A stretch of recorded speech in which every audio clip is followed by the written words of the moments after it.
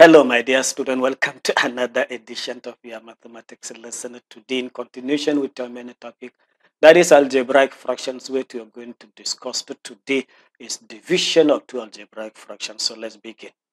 After completing the very lesson today, my dear student, will be able to divide the two algebraic fractions. This is what I hope you will be able to do after completing the very lesson today. As usual in your favorite segment of the lesson, my dear student, today I'll give you another interesting number. This number is 11. 11 is so interesting, so unique, so special. I'll tell you what is interesting about this very number 11 after completing my lesson today, so don't go away. My dear student, to begin the lesson, let us learn the rule. It is this rule that will guide us what we need to do from step number 1 up to the last step in order to do this division of two algebraic fractions successfully. So rule number 1 says you now convert that division, that is, you now convert your division into multiplication, because we are now dividing by fraction. Remember, even in case of numeric fraction, if you are dividing by fraction, it's always good you now change that division to multiplication.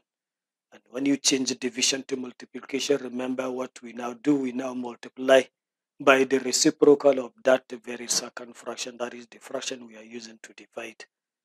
So when that is done, step number 2 is now says factorize all the numerators and the denominators completely. This is exactly the process we do first while multiplying two algebraic fractions, because now we have changed the division to multiplication problem.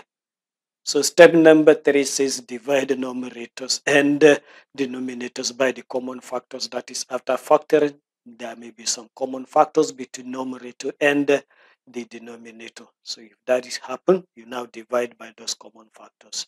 Step number 4 says multiply the remaining factors in the numerator and finally multiply the remaining factors at the denominator. So from step number 2 to step number 5 are exactly the 4 steps that we took while multiplying the two algebraic fractions, because what this rule says for division, you now change your division to multiplication. And we learned how to multiply two algebraic fractions in our previous lessons. So the problem of division is now resolved or converted to problem of multiplication. So let's just take examples. We learned how to multiply already, but for the sake, let's just take an example. Example is says simplify this fraction, that is a square plus 2a minus 24 all over a plus 1. This fraction is to be divided by another fraction, and this second fraction is a square minus a minus 12 all over a plus 1 in bracket, and the bracket raised to the power of 2. Solution to this very problem, what we now do, we copy the given task, that is this division of these two fractions. So rule number 1 says we now convert this division into multiplication problem. And how we do that, we always say if we now change this division to multiplication, we now multiply by the reciprocal of this second fraction, the fraction that we are dividing with. So reciprocal of this will now just a matter of swapping numerator to become denominator and denominator to become your numerator. Let me do that. So I'm going to have my first fraction, that is the fraction I'm dividing. This division sign now change it to multiplication. Then what I'm going to write, multiplied by this a plus 1 raised to the power of 2 will now go as your numerator, while a square minus a minus 12 will now becomes your denominator. So I'm going to have a plus 1 in the bracket raised to the power of 2 over a square minus a minus 12. So this is what I'm going to do.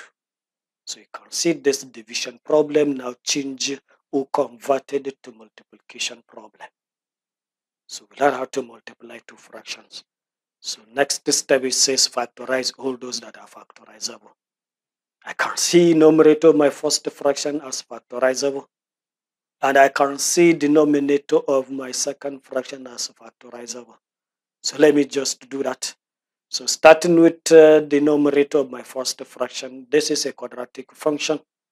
Factorization of this, if done correctly, you now have a plus 6 multiplied by a minus 4. And this numerator of the second fraction is just to multiply that bracket, that is a plus 1 times a plus 1, while the denominator of the second fraction, which I said is factorizable, and it is a quadratic function. So factorization of this quadratic, if you done correctly, you now have e minus 4 multiplied by a plus 3. So this is the factorization of this. So next step number 3 is now says you now check out whether there are common factors between your numerator and the denominator. I can see here a minus 4. This is another a minus 4. I have a plus 1. This is another a plus 1. These are the common factors, so I will now cancel them out. Let's do that. So a minus 4, look at it, cancelling a minus 4, while a plus 1 cancelling this a plus 1. So what remains at the numerator level is this bracket a plus 6 times this a plus 1, while what remains at the denominator is this bracket a plus 3. So let me do the multiplication and write the final result. This will now have my numerator, this bracket, times that bracket is what remains. So you have a plus 6 multiplied by a plus 1 all over a plus 3. So this is now the simplified form of this very problem. With this, I have come to the end of this very lesson. My dear students, I hope with the few examples given, you'll be able to divide it to algebraic fractions. And let me just move to the last segment, Mrs. Fun, and explain what is interesting about that number 11. 11, it says, is the only prime rep digit. Rep digit means a repeated digit. So 11 is the only prime number which is a rep digit before you get this large prime number. This is another prime number, and you can see it is a rep digit. So 11 is the only number you can have as a prime before this very prime number, which means all other prime numbers before this you may not have a rep digit, meaning they are not rep digits. This number is so large. Let me see even if I can read it out. This is 1 pentillion, 111 quadrillion, 111 trillion, 111 billion, 111 million, 111,000, and 111. This number is so large, and it is prime. But it is only rep digit prime after this very 11. So 11 is so interesting. Thank you for your attention. We see more of those interesting things in mathematics in our subsequent lessons.